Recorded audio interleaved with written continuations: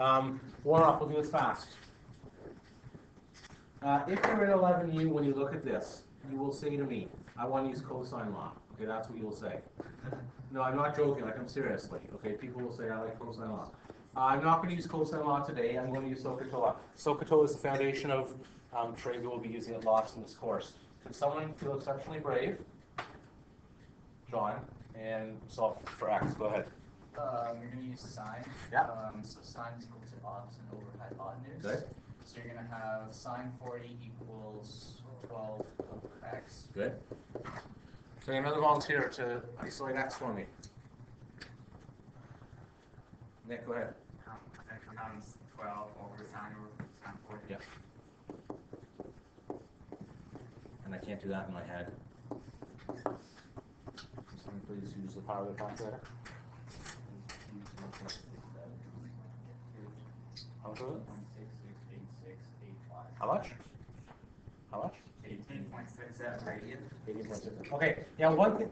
Wait, is this supposed to be grading? This is in degrees, this is going to be because it's a degree question. Now, I just want to comment on something. Caitlin Sullivan came in here yesterday or Thursday and said they don't use degrees in calculus, and that's true. We're not in calculus, so we're in vectors right now. So there will be using degrees in this section. Let's get back to the trait part of calculus and solve radians. So we're in degrees. You should specify. No, it does matter. The question was it matters degrees or radians hugely, okay? Because degrees or radians affects the angle here, right? That's the measure. So this was 40 radians. 40 radians would be like 10 times around a circle, right? So I'm saying like if you converted the 40 into radians. Yes, that's so yes. So yeah, so good Tom, yeah. If you want to call this 40 over 180, 40 pi over 180, then that's fine. Okay, let's get to a real question here today. Vectors. Vectors.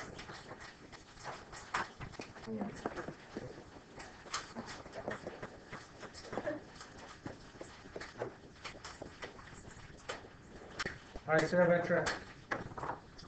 What is a vector? It finds the direction. Yes. Vector is a quantity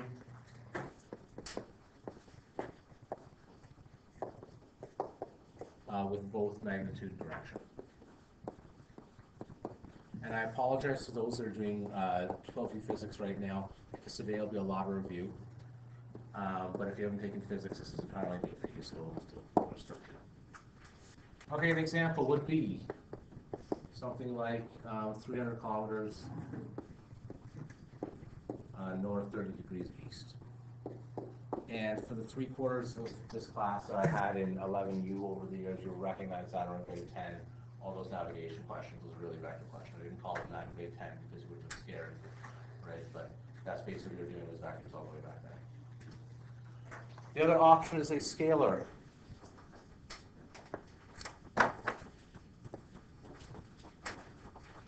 Only has magnitude.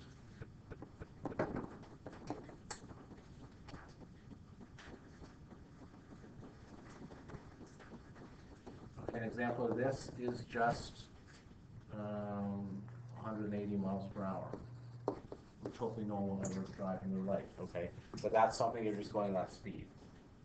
Hopefully you're going horizontally, I'm hoping, but we'll see. Yes?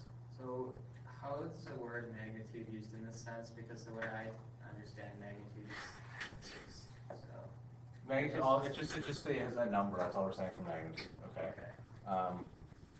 It's just like a distance. Like, remember back in grade 10, we did like distance between points and all that sort of stuff? Yeah. We're doing all that stuff in grade 11. Grade 11. We're in calculus right now with 3 dimensions and all that stuff. We're extending all that stuff. So magnitude is just the distance. It's treated like distance. Okay. Yeah. Put that into SI units. Miles. Yeah. Sorry. What's that times 2.2? 360.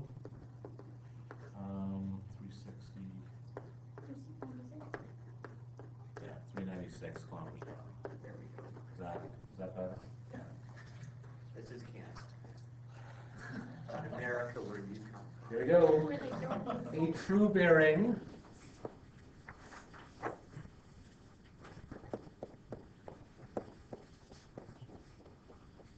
begins at north and rotates clockwise.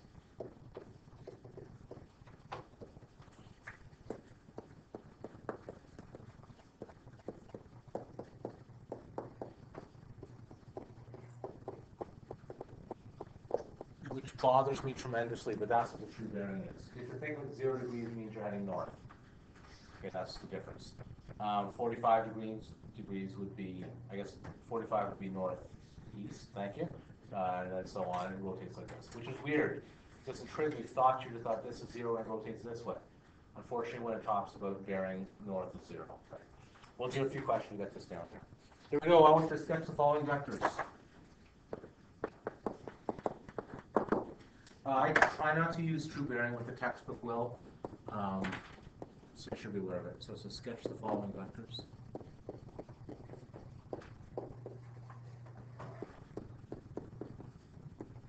A is going to be 20 kilometers,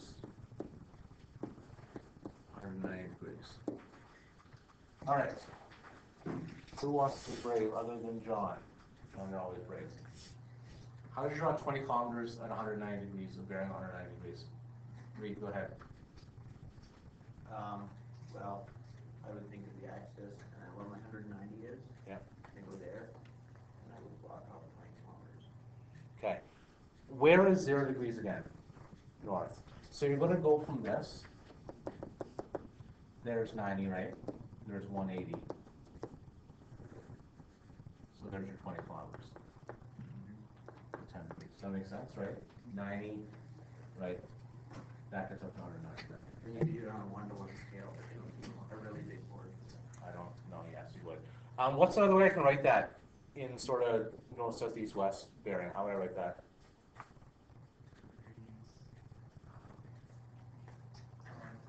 South 10 degrees west, right? This is the same as 20 kilometers.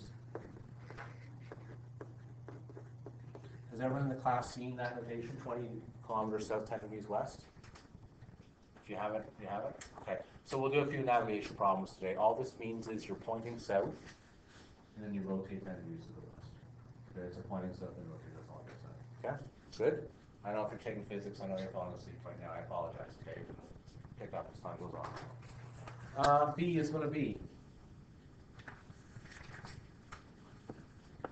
we'll say 18 newtons, north 30 degrees west. Okay. Shannon Kelly, you're up.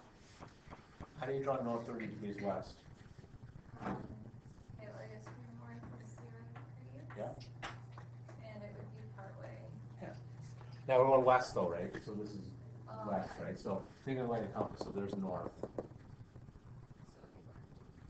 Yeah, we're going to draw it. We'll talk about 18 meters. Okay, this is coming back from motion level. Yes. Why do mathematicians love this north south? Love this north south east west stuff? Two-dimensional is good. I was going to say this though. There are right angles everywhere. Okay? There are triangles everywhere. Okay, right? There's all sorts of stuff like that. So think of that always. That the reason, well, not the reason, but the reason, these are easy to solve all these questions because they're always right angle stuff. That's why I started with. Are we ever going to do stuff where it's curved?